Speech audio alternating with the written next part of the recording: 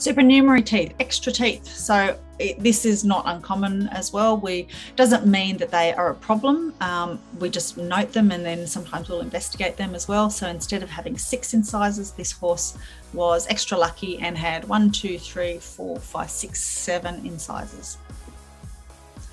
Here's another horse that forgot to erupt one of its baby teeth. So that was an interesting one. Geriatrics, one of my favorite groups, and horses are the only pets that we ever buy and sell.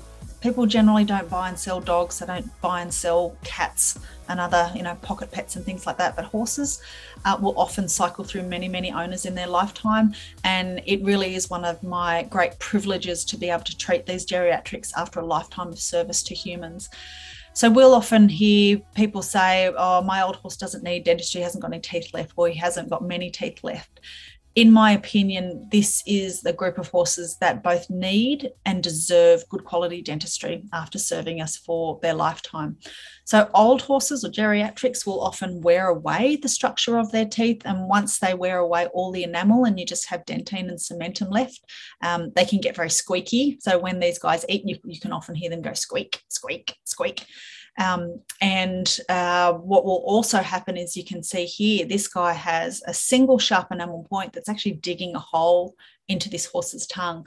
The owner told me that this horse didn't need dentistry because he didn't have very many teeth left. And yes, he was missing some teeth, but can you just imagine how painful this was? And this was easily treated once we were able to diagnose it and then treat it. Here is a close-up of that tongue with a great big hole in it from this massive sharp enamel point. So, poor old fella, but we were able to help him that day.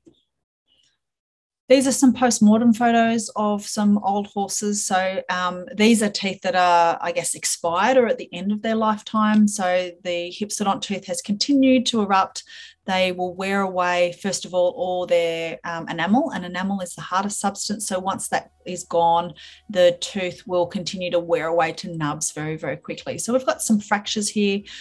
These are not necessarily a problem at the age of this horse, but definitely the periodontal disease surrounding here would have been quite painful for this guy. So again here, these are actually the roots of the tooth that are now erupting into the mouth. This is not a problem, but if there's disease associated with it, then there is a problem. Botfly larva. Okay, so if you're eating right now, maybe have a look away.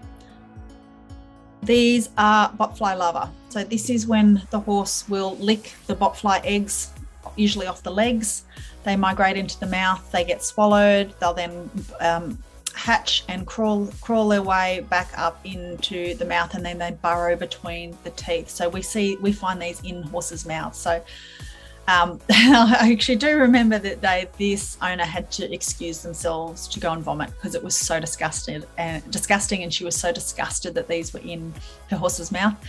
Again, easily treated with a boticide dewormer and also picking these bots out between the horse's teeth.